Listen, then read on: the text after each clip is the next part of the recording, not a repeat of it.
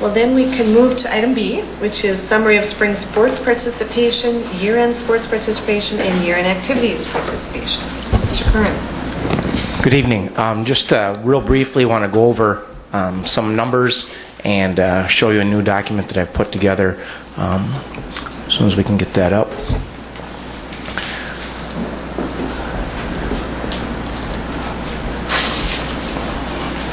In general, there wasn't a lot of changes in terms of spring sport overall participation. It's going to be hard for me to see from here, but the big one, I guess, on this document that to me is the most important is the one way at the end, and that is in the lower right-hand corner. The participation for in terms of Title IX compliance. And it is the best we've ever had.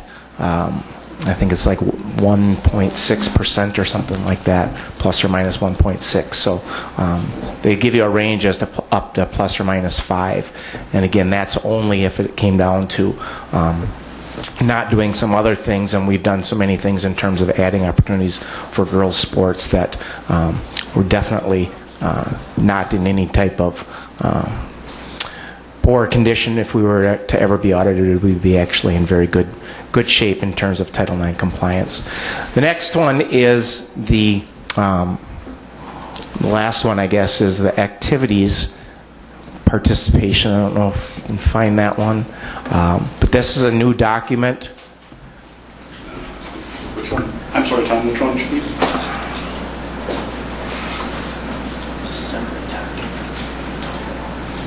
Okay, so then I need to get out of this.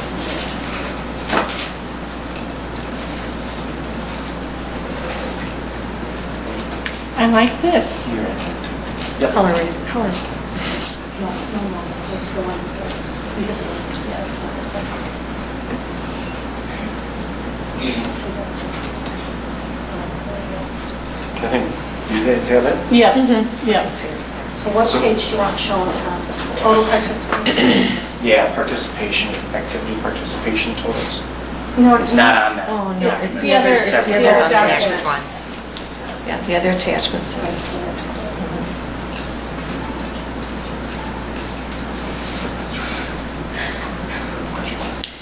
Mr. Curran, can you tell us again, you said we want to be within plus or minus 5% and boys and girls equalizing participation, right? That is... What will they do to you if you're not in compliance with that? Well, that would be one possible...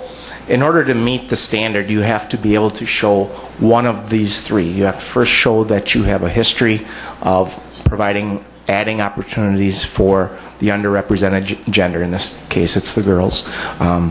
You have to show that you have done a survey of the entire student body and that you're meeting the needs of what their wishes would be as far as opportunities, or you have to be within that plus or minus 5.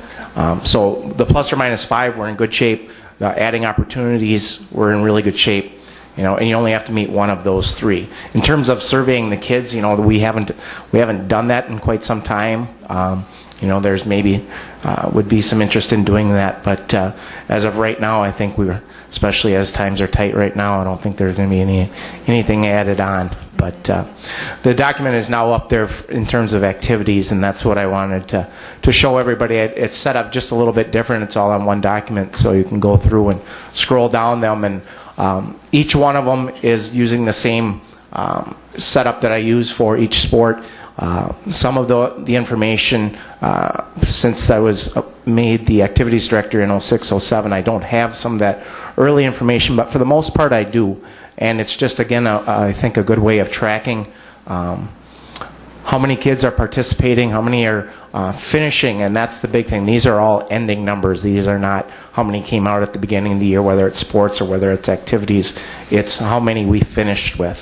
So again, this is something that I'll continue to do now in terms of staying up to date with this. Getting it done the first time there was some backtracking to do, but I'm real happy with the way that it came out and our numbers in terms of overall participation. Now we can kind of combine those for all of the reports that need to be done school performance reports, everything's kind of laid out real clean now. So if there's any questions as to how many 8th graders were in academic decathlon, we can go right back.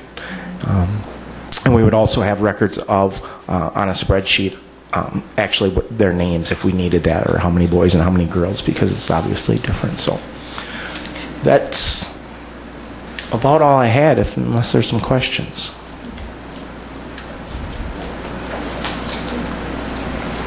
Thank you. Thank you.